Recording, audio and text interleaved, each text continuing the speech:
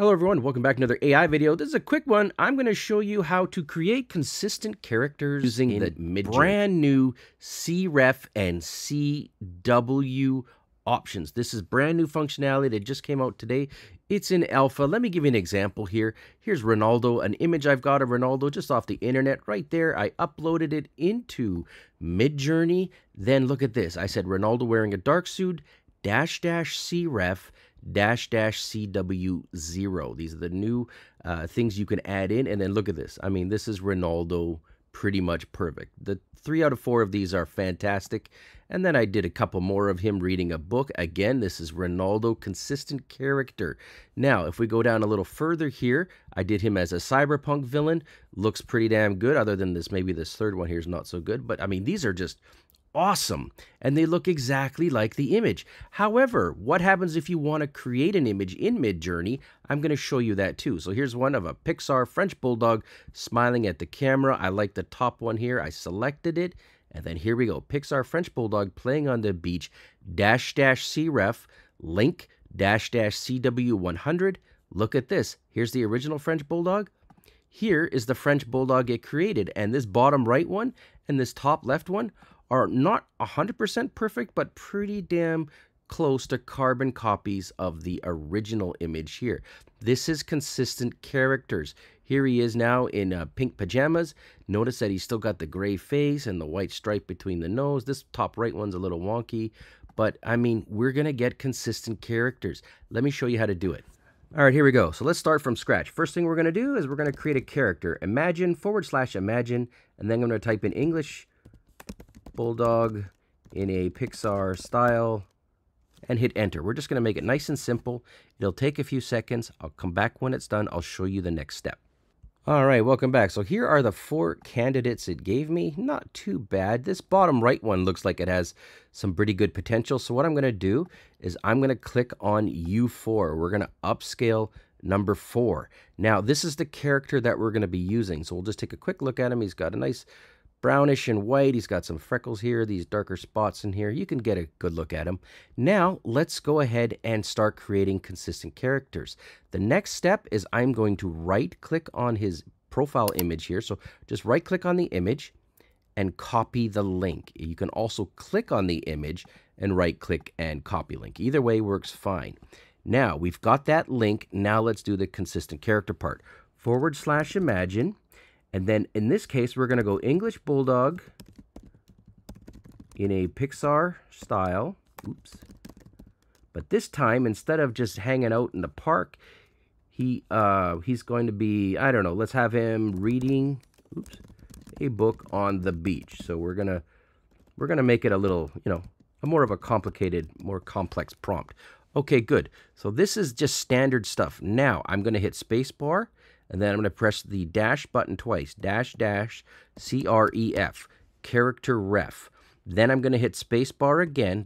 I don't mean to try to make this sound silly, but if the spacing's wrong, this doesn't work and it gets messy. So we hit spacebar after cref, and then I'm going to Command V on a Mac, Control V on a PC, and paste in that link. When I do that, I've gone ahead and added it in. Now I'm going to hit enter. And this is going to go ahead and create a consistent character based on this image. Then after this one, I'm going to show you how to use the CW feature, and then we'll call it a day. Okay, welcome back. So here's the big guy up here at the top. Let's see what he looks like reading a book. Here, click on the 4 here. And this is a consistent character. The top left one is a pretty good shot. The top right one is a great shot, especially because it's got the same sort of markings underneath the jaw here and on the front patch of his face. And presto, we can then go ahead and click on U2, no pun intended, and there we go. We can have what we always wanted, or whatever the heck that song is. And there we go. We've got a consistent character. We've got this big guy in a park here just doing some big dog stuff, and then we've got him here on the beach reading a book. Consistent character. I'm going to show you one last technique, which is the CW technique. Here we go. All right, so to use the CW, I'm going to show this one to you using Lionel Messi. I did Ronaldo earlier. Let's use Messi. So I'm going to grab this image here, and I'm going to drag and drop it in and hit enter. Make sure you hit enter, or else this won't work. Once you do that, now I want to create Lionel Messi, but instead of wearing this jersey, let's put him in a pink jersey or something like that. So I'm going to go ahead and right-click on his image, and I'm going to copy that link. Now, here we go. /imagine, and then I'm going to go Lionel Messi wearing a pink jersey. Oh, pink and blue jersey. Something like that. Let's make it a little more complicated. Then we're going to go --cref, which is character ref. And then I'm going to copy and paste in that link again. Remember to click the spacebar after. And then watch this. I'm going to hit spacebar again, --CW. And then instead of leaving it blank, I'm going to press in space 0. What this does is it says keep the face the same, but it gives it license to go ahead and make changes to like the shirt and things like that, or pants or clothing and things like that. So it's basically going to weight this to 0. I'm going to hit enter. I'll come back when it's done, show you him in his new jersey, and we'll wrap it up. All right, welcome back. So let's see what we got here. This already I can tell is amazing. I'm going to click on it. Look at that. That's Lionel Messi in his pink and blue style jersey. These are amazing images, and that was using the CW. If you don't use the CW0, pardon me, you'll get the same style jersey. So those are the two things. That's all there is to it. If you get stuck, or if you need to have any questions, or if you forget the spacing, leave a comment. I will help you out with them all. Thanks for watching. Hello everybody, welcome back to another AI video. This is a quick one. I'm inside CapCut desktop version. I'm going to show you how to brighten or relight dark video footage for free. That's right, CapCut Desktop is a free app, and all of the things I do here cost nothing, and it's easy to do. Let me show you what I'm talking about. Here's some original footage of some guys just kind of going into a building. It's dark, you can't see their faces. It's very, very hard to make out. Here it is relit bright. You can even see the tiling here. You can see the grout in the tiling. That's how good this is. If I go forward a little more here, I'm going to turn this off. Let's see what we got here. We've got this dark outdoor scene. It's pretty good, but all I had to do was click, and it's relit, and it's nice and bright. And then finally, I'll show you one more example here. This is a dark outdoor scene here.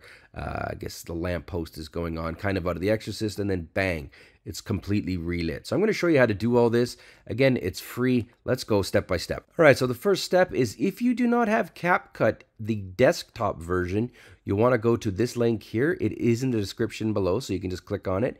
And you want to go ahead and download and install it. It is free, and there's no nonsense. Do keep in mind that if you go to CapCut.com, they have a login, and this is for their online version. This is not the same as their desktop version. They're trying to make it as good as the desktop version, and they're doing a great job, but it doesn't quite have the functionality the desktop does. So keep in mind you want the desktop and you want it installed for this adjustment. All right, so once you're in CapCut and you've got it open here, you want to look on the left side. It says import. Just make sure you're on device and then upload the footage that you want to work on. I've already gone ahead and uploaded it, but if I wanted to do it again, I would just click on Finder on a Mac, Explorer on a PC, and just grab the footage. So I've got a group of soldiers kind of going into a building. That's the one we'll work on, and then simply I'll just drag and drop it right on top like that. Now it's imported. It says lost media not found because I've already imported it. So here we go. Here's the video. Let's go ahead and drag and drop that into the timeline here. When I do that, you'll see here that I've got this, I've got this dark looking footage here. So I'm just going to go ahead and stop it about, 5 seconds here or so, because I just want to show you the technique. So I'm just going to go ahead and trim it. But there we go. We've got this footage, and it is dark, and you can't really make out anything here, for example. Now, the next step here is we're going to go over to the right side, and you'll see there's a whole bunch of different options. I'm actually, pardon me, I'm going to go to adjustment first, and then under adjustment, you'll see custom adjustment. I'm going to drag this down on top, just like that. And then I'm going to grab the handle on the end here and just make sure that it's the same length as the footage that I want to brighten. So here we go. We've got the adjustment layer on top. Nothing's happened yet. No worries. Now, on the right side, you'll see it says adjustment. Here's where the magic is. What you want to do is you want to, first off, you want to click on curves. That's right. Every guy likes curves. These are some nice curves here. I'm going to go ahead and now click on the first curve. It says Luma. What is happening here is we've got the shadows is on the left side. We've got the midtones in the middle, and we've got the highlights up at the top. So I'm going to go ahead and start upgrading the shadow. So I'm going to go ahead and just click on it and pull this up. And you're going to see right here that I'm going ahead and adjusting the Luma curve. Now, Luma, for those of you that don't know, Luma is basically luminance. And luminance is brightness. So we are basically just pulling up the brightness. And I'm just going to pull it up as I see fit here. Maybe something like that. Maybe a little more in there. What do you think? Something like that. Should I bring it up a little more? Let's do it a little more. Why not? Let's go all the way so you can really see what's happening here. So if you have a really dark piece of footage, you could do something like this. Let's go something like that. And then up, up, up, up, up. Now this is way over the top, but I just want to show you the technique. So there we go. We've adjusted the Luma curve. You adjust yours as you see fit. Once that's done, if we turn this off here, this was the original shot. This is the brightened or brightened shot. So there we go. We're already on our way. And in fact, that might be all you need to do. If you want to go further, you can click back here to basic.